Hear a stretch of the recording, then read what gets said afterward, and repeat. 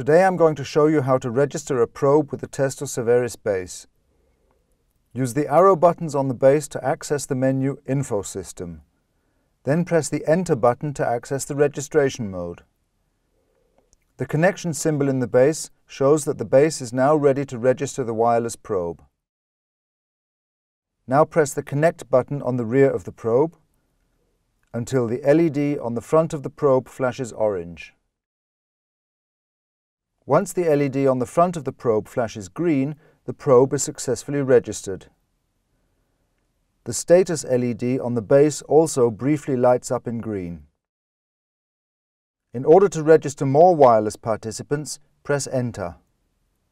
In order to exit the registration mode, press the Escape button. Now start the Testo Saveris Commissioning Assistant.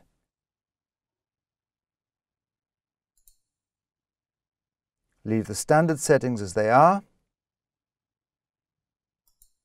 In this dialog, you see the probe you've just registered. Allocate a measurement zone to it.